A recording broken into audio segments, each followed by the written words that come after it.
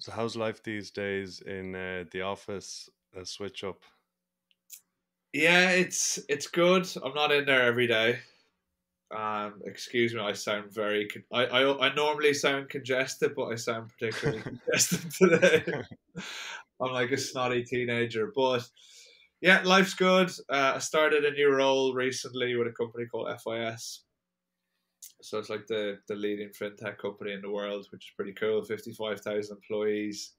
Trying to find my footing in there is at the moment, I'm 6 weeks into it, loving the challenge, and I'm only going in once a week, so it's not too onerous. They're quite flexible where you work from. Nice one. And yeah, it's definitely a bit of a challenge, I'd say, switching up from going training to having to kind of be on the clock for on a laptop for 6, 8 hours a day, maybe more. Yeah, it is. I weirdly though, I kind of enjoy it. I'm enjoying the challenge of like becoming an expert or getting good at something new. Um, so I don't mind it. Like this, there's loads of things I'm learning at the moment. Like they've got you these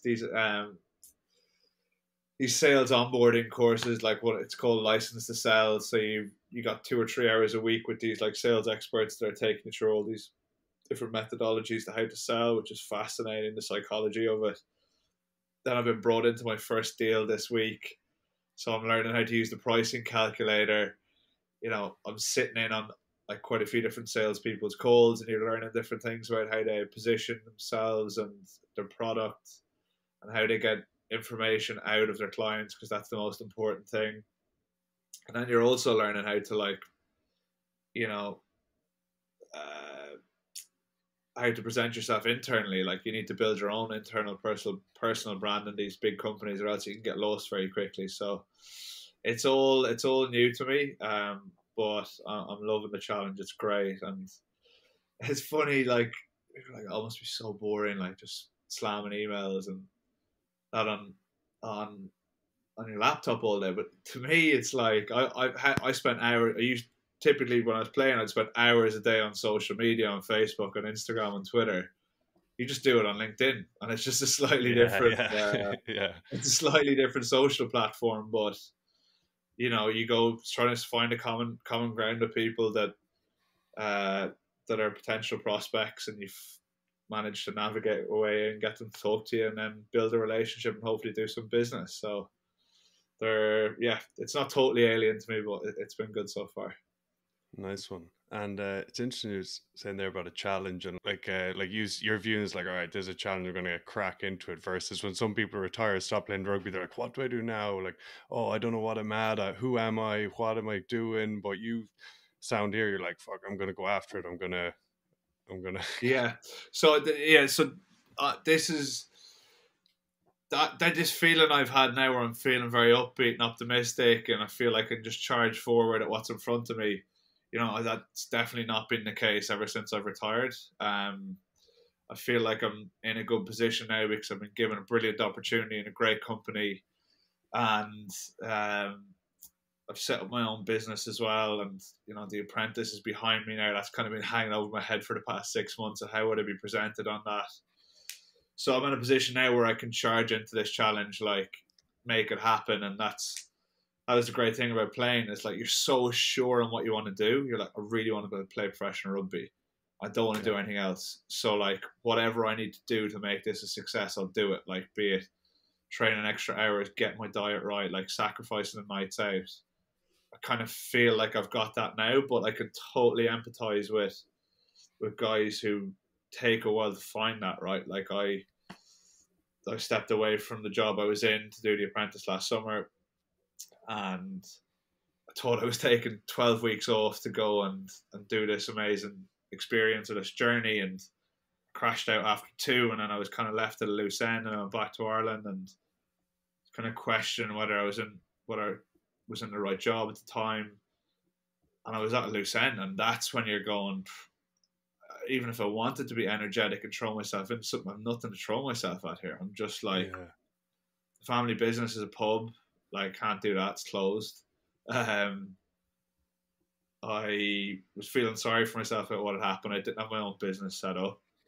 So it was like, it's easy to sound like I do now, where I'm like, right, I'm really focused and I'm in this, but to an extent, you need to have the opportunity and you need to have the platform to do that first, and that's tough, and that's where I think I empathise with a lot of players, that finding that break is the hard thing. I think most guys, like, loads of the skills are transferable, and the mindset is so important. So like once they find their groove or find their niche, they'll make a success of it. It's just, you just got to get busy and put yourself out there to take some breaks to get yourself in that position. Yeah, fair play. First up on The Apprentice for going for that and for getting in. Like that's class. Like, fair play. How was all that? Yeah, it was a brilliant experience. I was loving it. I genuinely was good at when it was over, and I think there's a very mixed. I think there's a very mixed perception of what it's like. A lot of people look down on it and think it's a load of rubbish, and other people like would hold that opinion where it's like, fair play to you for putting yourself out there, and everyone's entitled to their own opinion, right? And I actually Yeah, respect and I understand both sides of it, because you do look at it and it's totally chaotic. But it was just one of those things. I always watched it. I always thought it looked like a lot of fun, and something that I thought I'd be quite good at. Like, these shows get you to engage, right? They like get you thinking, what would I do in these situations? And I was like, I could definitely do a better job. And given my background, the sport, I was like, there's a good chance I'll put myself forward for this. I get it. And it was funny. I remember getting to like one of the final stages of the audition, and one of the producers was like, "Why should we pick you for this show?" And I said, "Listen, every year you've got a token Irish person and a washed-up sports athlete. you can you can kill two birds with one stone with me." And the two of them just burst out laughing, and they were like, "I think there's going to be a spot for you in this season's show." So yeah, nice. to be honest, I actually I kind of like applied for it the year previous when I just finished, with my head, and I was like, I hadn't really anything lined up, and that was progressing nicely, and then the show got called off, and then the opportunity represented itself, um, like 8 or 9 months later, and it wasn't as much of a straightforward decision the second time around, because I had started my career, and I felt like I probably had a little bit more to lose, if that made sense. Yeah, But when I went home and I thought about it, I was like, look, this would be just something I regret if I don't do. And um, I am a risk taker by nature, and I'm a big believer in fortune favors the brave. And it didn't really work out for me yeah, this time round, but I don't think I've lost anything from doing it. If anything, I've got a good story to tell, and it actually has. It gave me the impetus to go set up the business that I went on to the show with Topsy Ojo, and two, it's actually been good for the business. Like, we've already got some bookings out of it, and yeah, it's a good story to be told. yeah. No, 100%. Like, and as I say, fortune favors the brave. Like taking chances, and like I think all these people are just so afraid of failure. People are so afraid of things not working out, and then I think the people that would begrudge someone doing something are the ones who be afraid to do it anyway. Agreed. Yeah. One of the things, like, I probably did, like, when I played, I had this mindset. So I was very worried about what everyone thought of me. Like, I was always kind of thinking, I wonder what that coach thinks of Yeah, me, and I'll do the lads that I'm playing with rate me, and you're always kind of like wondering what your perception is externally, yeah, and that's important in life, that you have to have a certain sense of self awareness. But and then I went on that show, and then I crashed out early, and I was like, oh, everyone's gonna think I'm an idiot. Like, why did I do that? And then I worked through that, mentally, and I've kind of come to the conclusion that, like, a lot of people don't give a shit. Like, everyone's got their own stuff going on. Like, no, yeah. That's no so one, no, true. That's so no one true. has, no one has time to be like, Yeah, oh, I can't believe it. Might come up in a conversation over a pint. But no one's thinking, I can't believe Conor Gilsenan went on that show and he said that. Or like, no one cares. no one Um, cares. Yeah. Nobody cares. Like Everyone has their own shit going on. You realize that? Yes. Everyone's so worried about all this shit that they've got going on. exactly, yeah. And but I did like you can get yourself in a not worrying about what other people think, and it's just not helpful. And I also think you give off that vibe then as well, and it's not one that attracts a very positive energy if you're second guessing yourself all Yeah. the time. So yeah, it's look it was definitely something that has helped me like mature a little bit, I think, as well. Nice one. And do you think like when you're playing like throughout, you know, that that kind of worrying about what coaches think, I get it. Like, you're will I be picked? Will I be not? Are they do they rate me? Do they not? Why did he say that to me? You do as a player kind of constantly think that. And like you say with the other lads, it's like, do they rate me? Do they think I'm good? Do did that was that kind of did you have that kind of the whole way through? Or was there a time where it kind of became less so? I think the whole way through, and I think it held me back a lot. Um, I think probably the only time that I wasn't thinking it was maybe in my last season at London Irish when there's a guy who was a couple of years ahead of me. His name is Paul O'Donoghue. Yeah, yeah. He 9. was yeah he was not he Yeah. played at Leinster and then at Connacht. Like won the Heineken Cup. He was had a really good career, but he finished like maybe uh, he finished about 6 years before me, and he would always we used to kind of like we didn't really know each other when we played. I met him when I was down in Connacht, and then we are both living in London and kind of mingling in the same social circle. And he would always say to me, "He's like, you enjoying it?" Like, and I'd be like wound up about injury and selection and contracts. And he'd always be like, just make sure you enjoy it. And like he'd always say it to me, I'd be like, it's just such a throwaway comment.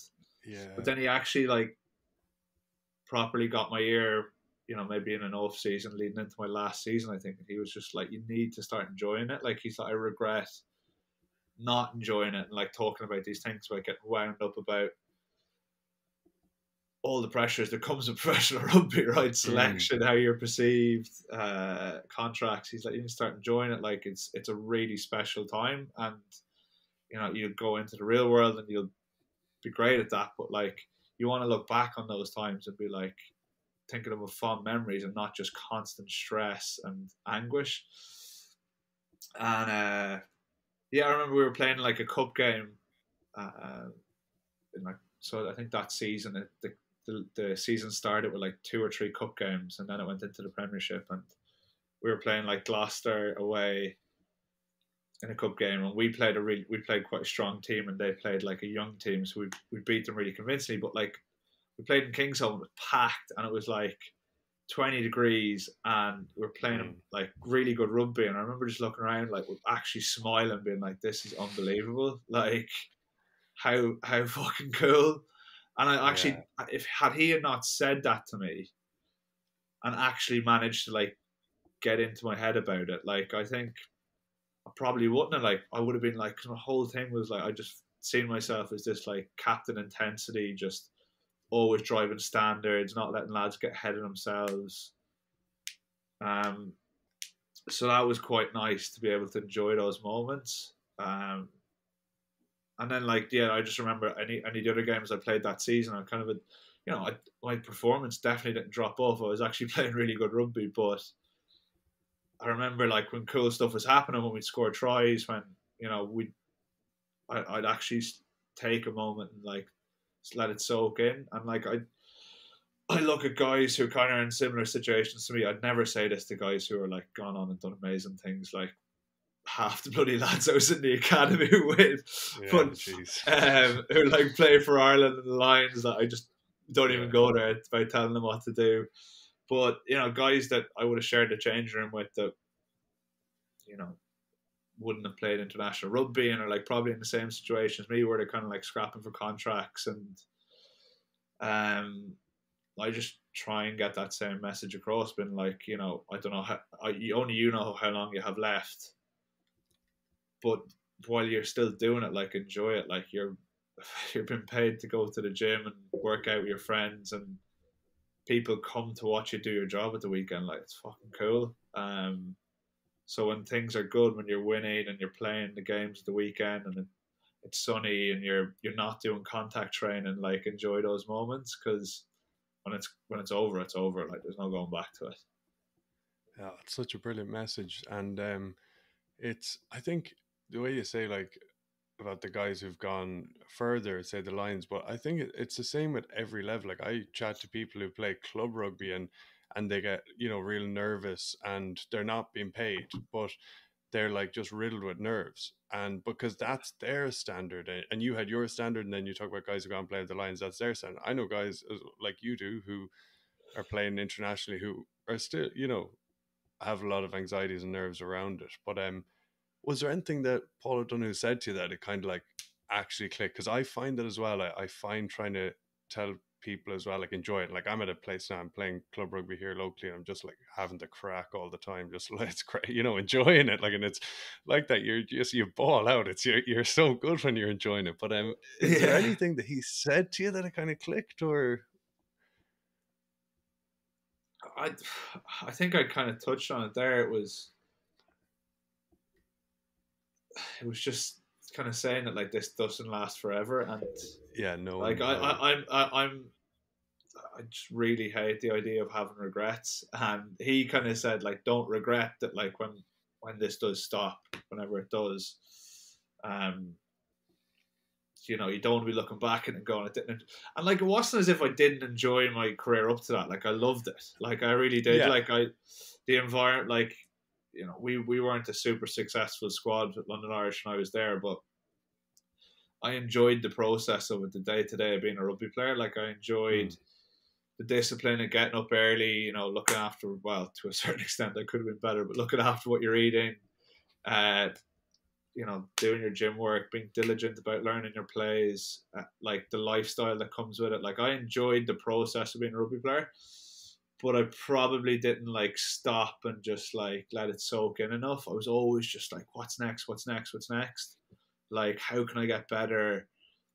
Even when if I had a good game, I was really hard on myself in the review. I kind of wanted my coaches to be critical of me all the time.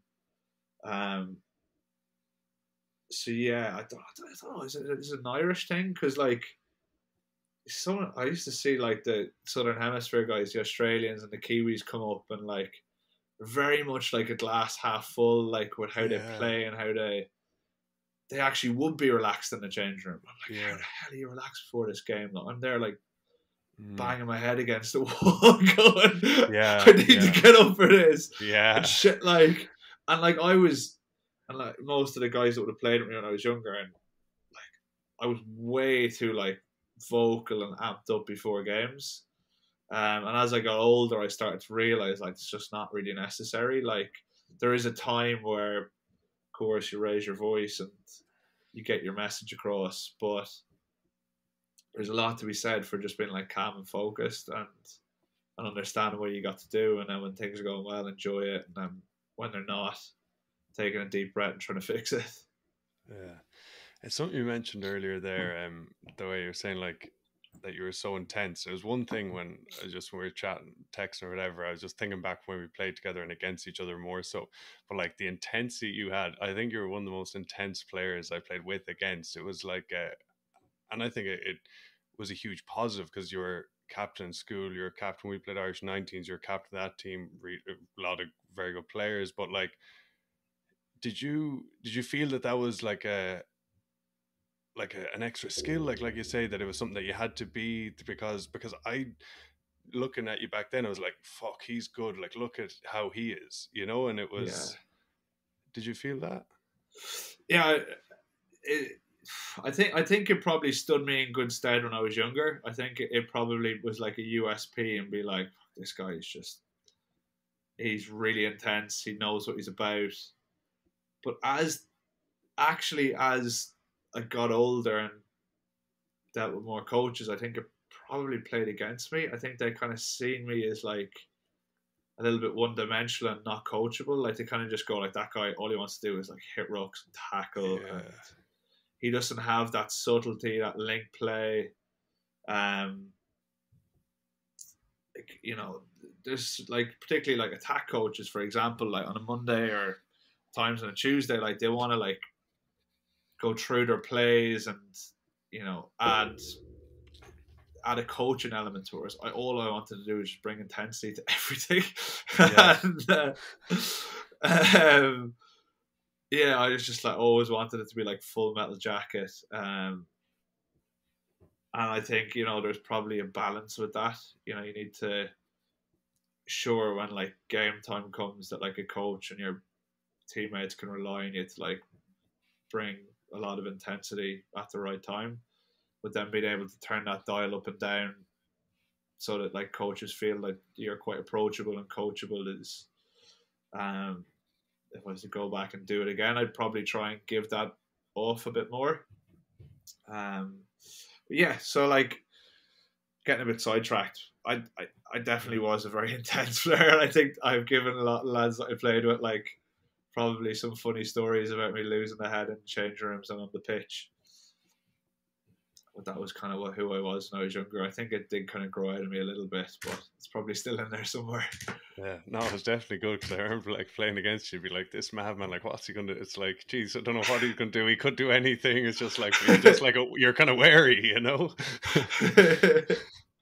Yeah, good memories, good memories. I have to say, like we used to play against each other quite a lot in school, but they're definitely like some of my fondest memories looking back on it all. And I don't know if that's a reflection of my professional career or what, but yeah, there was just something really special about schools rugby. I think it meant a lot to a lot of people, and it was quite unique how everyone's just pulling in the same direction. Everyone wants it the same way. Like obviously, when you go professional, money adds complexity to it, right? But there was something very, very pure and very likable about schools rugby. Yeah, because schools rugby is like it's like full on. It's full on professional, but you're just not getting paid. Like you're training all the time. You're in the gym. You've got coaches. It's the same, isn't it? Yeah, and Leinster are so lucky. Well, I know they feed into it themselves, but they effectively have 8 or 10 academies dotted around the province, training these guys up to be professionals when they're 14. Like I think back to my time in Clongowes, we used to,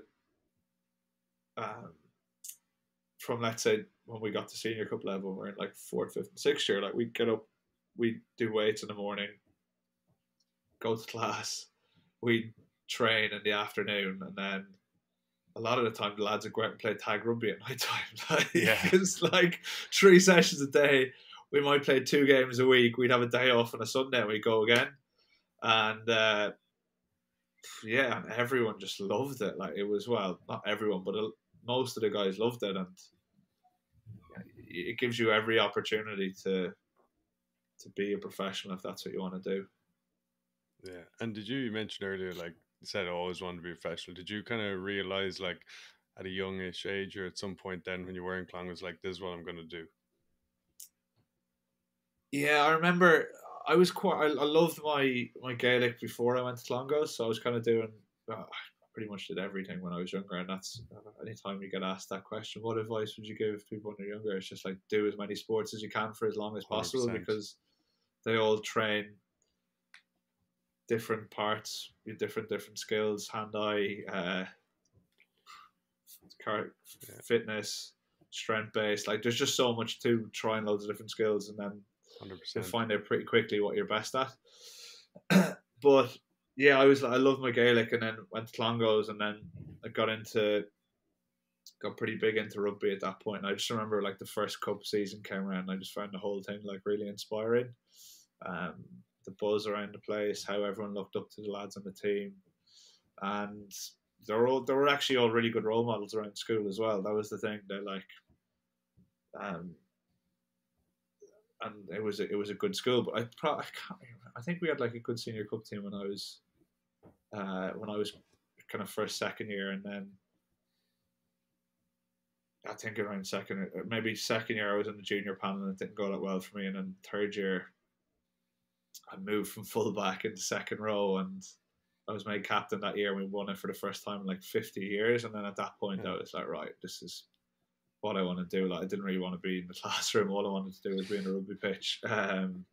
So yeah, I probably set my my stall out on it then. But a big part of the reason why it probably happened was because I was surrounded. One, because the environment it does nurture a lot of really good talent. Like Clongers have had so many Irish internationals and guys have gone on to do great things in the rugby, in the rugby world. But that's one thing. And then I was really fortunate. I had like an amazing group of players around me. I had like Tyke Byrne was on my team, Brian and Ed Byrne on my team, Jordan Coughlin, Nick McCarthy, David Quirk, Max McFarland has gone on to play sevens for Scotland. Like, there's so many good guys around me. So, like, it's easy to stand out in that environment. And then we had good coaches. Like, I know you had Noel Mack on this recently. He was like a proper mentor, amazing coach, and a really good teacher to us in school. So, like I said, you're kind of set up for success if you want to go after it and try and make it happen. Yeah. And you mentioned there Junior Cup. We also had our best team about 50 years, but you beat us in the semi-final. I know, we kept going head to head. I remember, and then we went head to head in the final as well. Yeah, I left the school at that stage. Yeah, but did you? All right. I was a year ahead. Where did you go? Because I was a year ahead. I was in TY playing junior, and I remember we were like, we beat Blackrock, beat all these, and it was like this Clong was here with you and those lads was like. They're good. Macaulay as well, and Steve was good. Steve was awesome in school. Yeah, and Oscar and Garrett Osula were very good. They stayed back. Yeah, ridiculous. But we were like, we have a chance here. We're gonna do it, boys. And then like first, you just scored 2-3 tries, and it was just like, geez, these guys are different level. Yeah, that was mad. Yeah. So you were the year ahead, so then you wouldn't have played the senior when you were in sixth year. Yeah, when you were in sixth year, I was Conor Finn. Yeah, Lado, those boys. Yeah. And so then say we were Leinster schools together, and you did make the 23, but then like came roaring back, like won the cup, played for Ireland underage, then started captain. But setbacks, like, and you've had tons more than afterward, injuries in your pro career. But did setbacks, like say even at a young age like that, did that not kind of stop you? It didn't stop you in your tracks, but how did you kind of come back from those? I did have setbacks. I think it's pretty common though for a lot of rugby players, particularly guys who play in the back row, to get a lot of injuries. Like I remember having maybe a little bit of a moan with Sean O'Brien about, I was injured kind of thing. I was telling him about all my surgeries, and he kind of stopped me in my tracks and was like, lad, I've had like 20 operations. And I was like, wow. I was like, right. Yeah, I really just stopped giving out now. So yeah, it's I think it's par for the course. It's pretty common. I did have quite a few, like, probably there's a couple of ones that I felt like really set me back. Like I had a really good first year in the academy at Leinster, and I had a good year playing Irish 20s. And we were over at the World Cup, and we beat South Africa in the first game. We were playing England in the second game, and I was like, we could win this. We beat South Africa, and then we were like, we went 14-0 up or something. And again, we had a really good team. We had JJ was on that team, Ian Henderson, Jack Conan, just to name a few. Like it was, Tig. Like all these guys have gone on to do incredible things since. Pierre Marmion, Jack, Yeah, Luke McGrath was on it as well. Crazy team. But I just remember, like some guy fell on my leg and I like fractured my ankle and done a syndesmosis, and I was just out for ages with it. And I just didn't really get any momentum going in my second year. And third year, like I got a knee injury then as well. Yeah, so it just felt like I was just like never really managed to get a vein of form after that when I was at Leinster.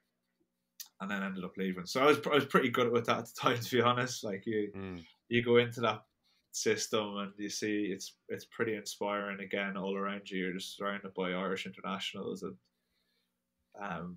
guys who are just at the top of their game, and it's an incredibly competitive environment. It's something you want to be a part of. So when that door was closed on me, I was like, yeah, pretty good at the time. So you were about 2021, and then did you kind of find out 6 months? Because you went to Connacht for 3 4 months then, didn't you? Yeah. I went Obviously, the to. highlight of your career. But I actually loved my time down in Galway. I really, really did. It was made easy because I knew so many lads like Jack and Heffo, and Marcus and Finner. mm, There was loads of guys down there made me feel welcome, and I actually got on really well with Pat Lam as well. But yeah, I went down there, made my senior debut. Actually, I can't really remember. I can't remember if there was no contract there for me, or it was just like maybe it was another year in their academy. Um, but I had a senior contract in London Irish, and I was like, look, I just think this is a really good opportunity. I got to London. I love the Irish affiliation with it, and the plan. To be totally honest, like the plan was like, right, let's go over here. I'll just play. I'll smash it, and then come back to one of the provinces and go play for Ireland. But that didn't transpire. But I absolutely loved my time at London Irish. Like I said, it's a really good club, and it was frustrating because we yo-yoed between the leagues and we just never really hit our straps. And then they got rid of the Deadwood 2 years ago, and now they're starting to creep their way up the table. So yeah, it worked out for the best, for definite, because I feel like I'm in a good place to do well post rugby now, and I'm not sure I would have been as well equipped where if I stayed in Dublin. There's just so much opportunity, and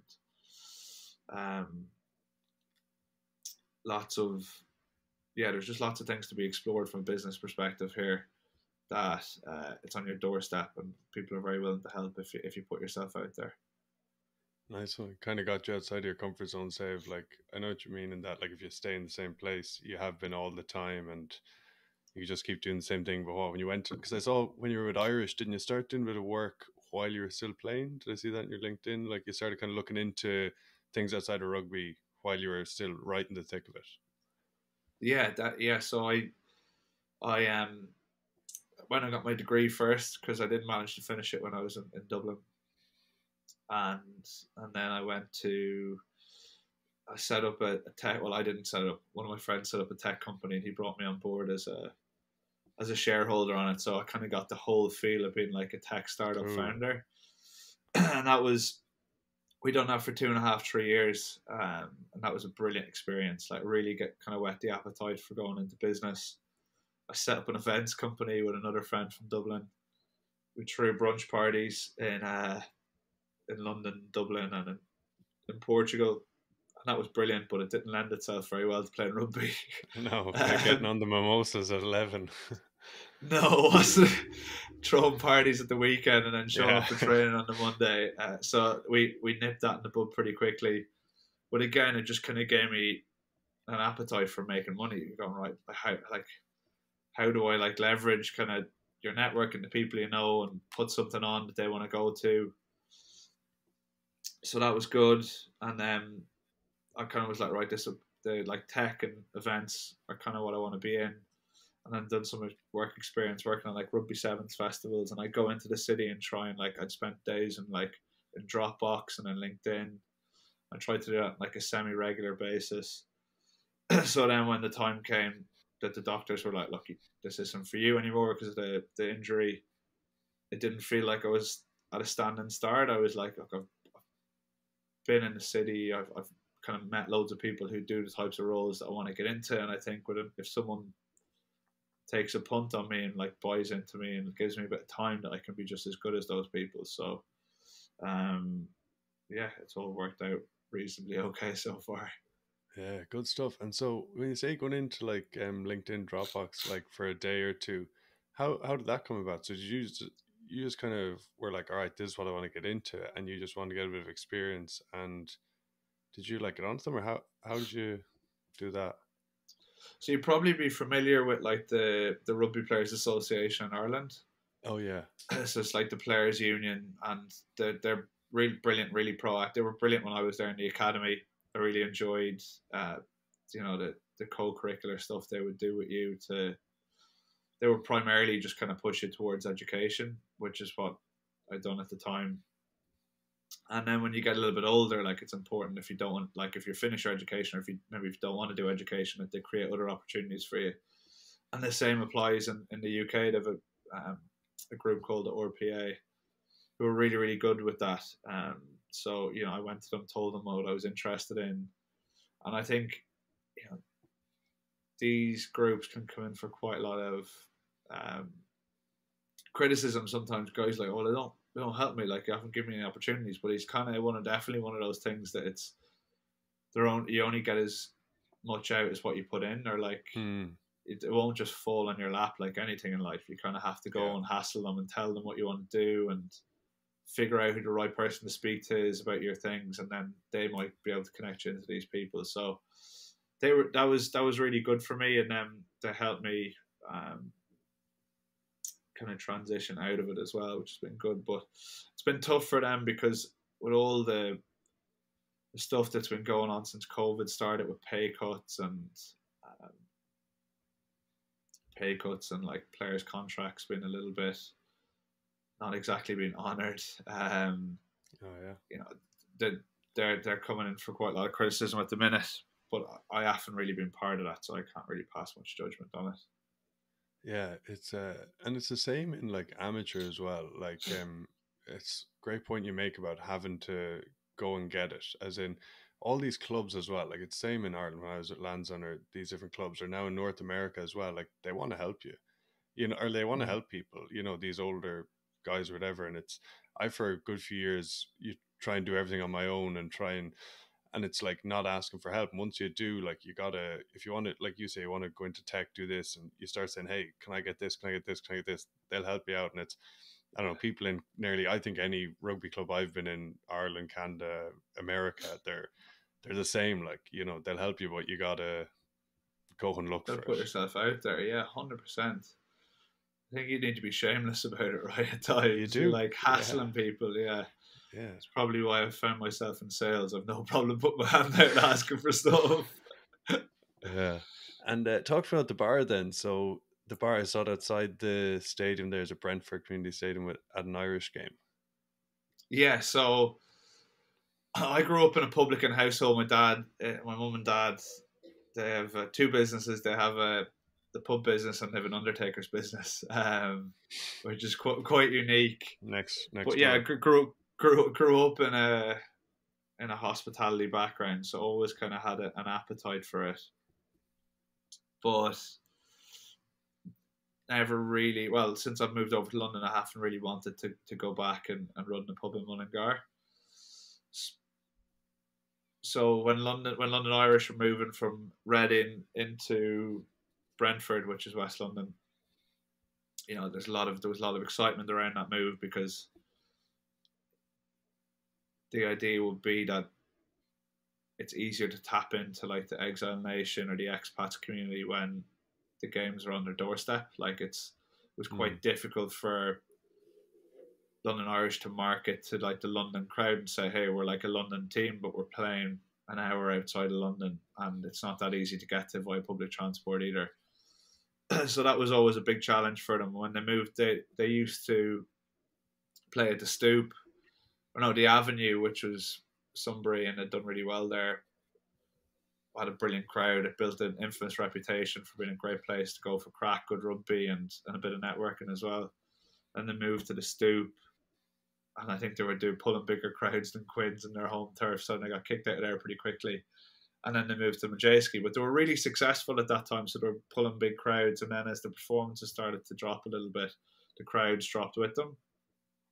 And I felt that the only solution was to get back into London. And I think it's been a really smart move, and one that the early signs show that it's going to be a really successful move for them. But when that happened, I was like, right, there's a really good opportunity here to like set up a players' bar near the stadium. And I was kind of looking around Brentford at the time, and I got wind that Topsy was doing the same thing, and I was like, right, well, this sat down and I was like, look, there's no point in the two of us trying to pull in two different directions and try and pull the same crowd. Mainly because he'd win, because he's a London Irish legend, and I'd be forgotten the second I walk out of the place. But he was like, "Yeah, sounds good." And then we were looking at these places, and they were just like eye-wateringly expensive, and kind of asking ourselves the question: do we really want to get tied into like a lease or buying a property? Plus, where would we get the money from? And then we got inspired by the guys in Saracens who've got like the Wolfpack bar. Now they've built an unbelievable business off the back of this, but they've got their own liquid which they pour, or their own beer, I should say, and they've got a double-decker bus at Saracens as like a players' bar for the fans, and it's really, really cool. So I was like, let's try and do something like this, and we pitched it initially to London Irish, and they loved it. They were like, the CEO got behind it, Mick Crossan and Ed, they got behind it. And we were like, right, they were like, this definitely has legs. You know, it's kind of what the club needs, like that attachment to like the older players. And then we pitched it to Brentford Community Stadium, and they were on board as well because they own the stadium and London Irish are tenants. And they said, yeah, this is something we'd be open to, but the double-decker bus is just a bit much. Like, let's just kind of make it smaller. So we went online, had a little look around, and we're like, that Land Rover looks really cool. We could stick 6 taps on the side of that. And then that covers off our Guinness and our beer and our cider. Like, we need something to supplement that. The horse box they're pretty commonplace these days, but they're still cool. They still add a unique kind of artisan feel to any live event. And so we got the two of them. There's actually a funny story behind this. We'd done a test run like the day before our first event, and we were driving back out the motorway from the stadium back to where we keep the truck at the club. And Topsy was driving, and he's like, there's an awful lot of rattling going on in the background there, like, what's going on? I'm like looking in the wind mirror, I'm like, it's fine, it's just an old horse box. And the next thing, massive like jolt. We kind of like and wheel comes off and starts like bouncing down the motorway, and we're going like 60 miles an hour, so it's pretty fast, and there's like 3 lanes, and it's bouncing the motorway, and we're like looking at this. It's honestly like something from Final Destination, and it like bounces over the first car, like cars swerving everywhere.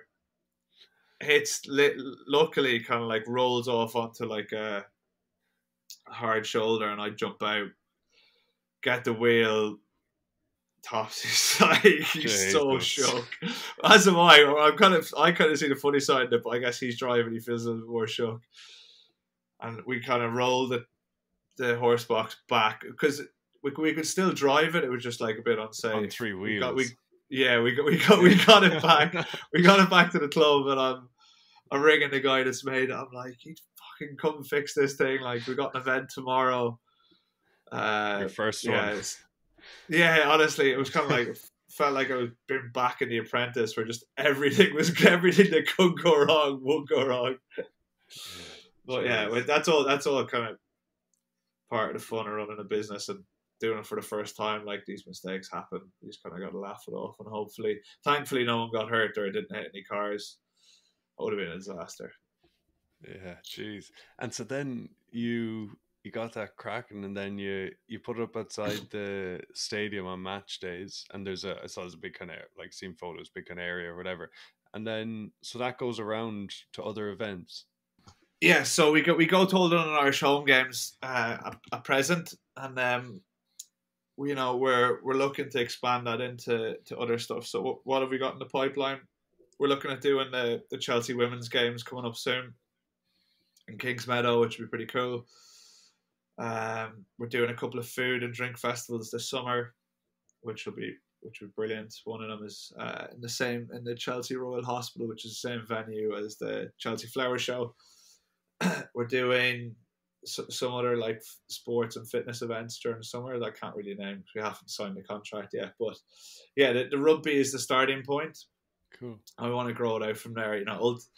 The end goal is to have a few Land Rovers, to have like a fleet of trucks that like go to create these unique um, event experiences. And it's like we've got a pretty unique story to go behind it. But like, I'd love to be in Glastonbury doing the Six Nations at Twickenham, Yeah. doing the London Irish games, maybe do the Brentford football games as well. And then all of a sudden you've got a really serious business. But it's definitely been a learning curve. I wouldn't say it's like we're not going to be rich overnight. To put it that way. Yeah.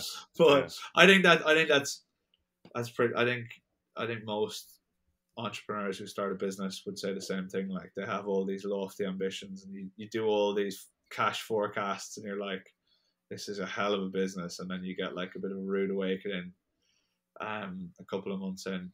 But it's really enjoyable. I've learned loads from it already. Uh, simple simple stuff like how to do, like, we use Zero for our accountancy, like doing the remittance and reconciliation afterwards. It's like you actually get a taste of what it's like to run a business. Like, there's all the boring stuff that goes behind it, and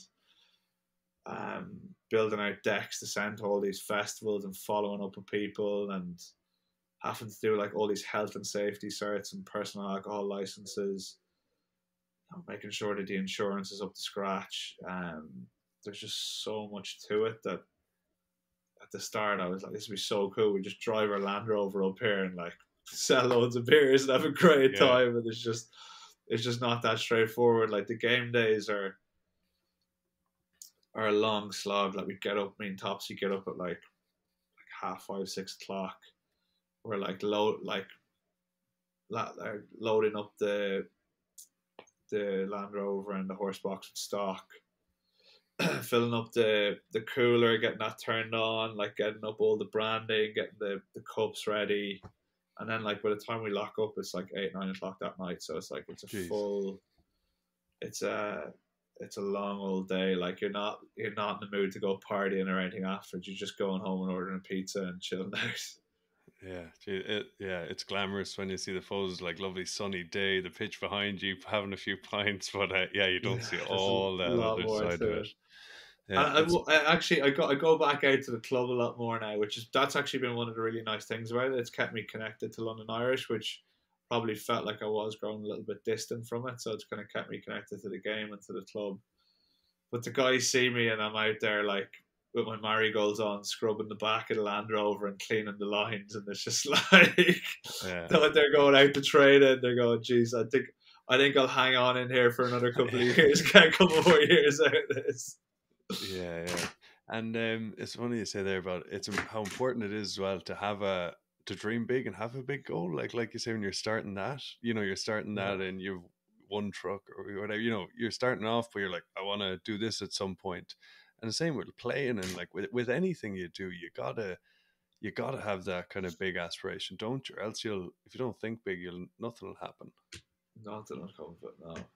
Yeah, I'm trying to get better at like setting. I kind of just I do exactly that. I just dream big. I just have like big thoughts in my head all the time. But I need to get better at like writing these things down, planning my goals, putting them.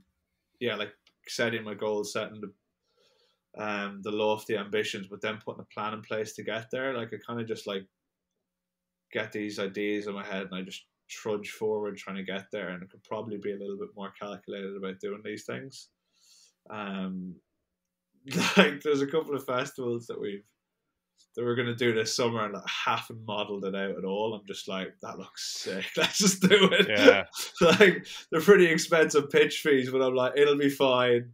We'll make this work. We'll get loads of people down there. The sun will be shining. And then Topsy's like, are you sure? Like, let's just sit there and model I'm sure. it out. No, it's fine.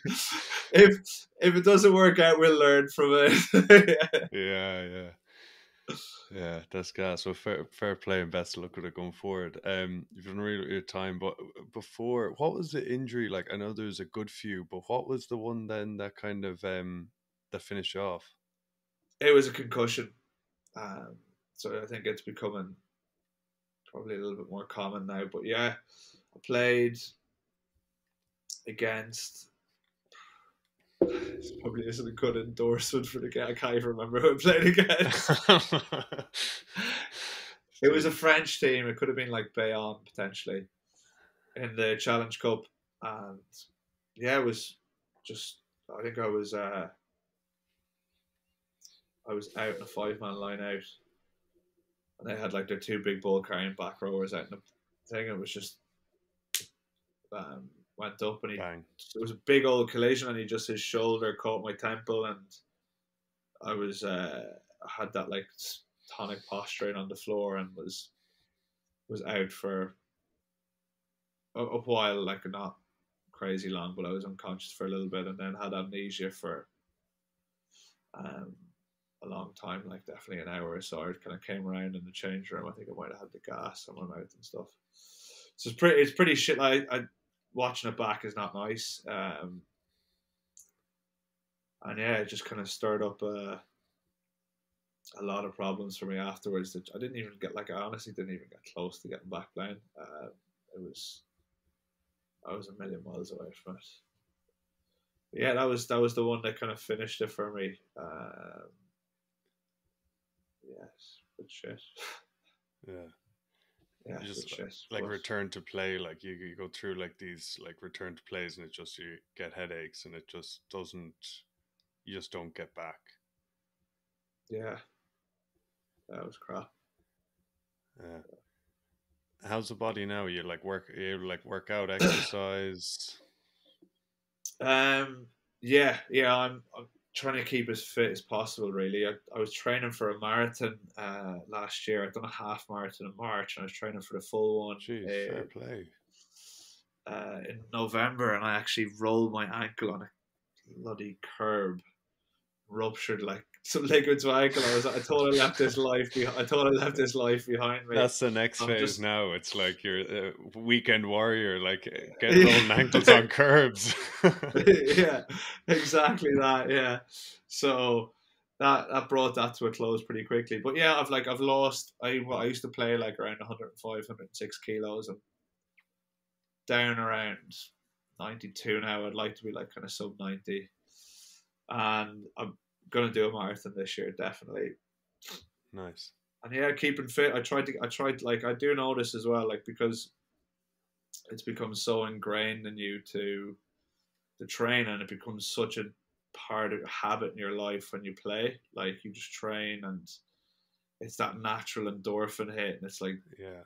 therapeutic for your like mindset and everything. You rely on it so much, and like I noticed that if like 2 days go by and I don't train, that like I'll be sitting on my desk, I'll be really irritable, not thinking straight.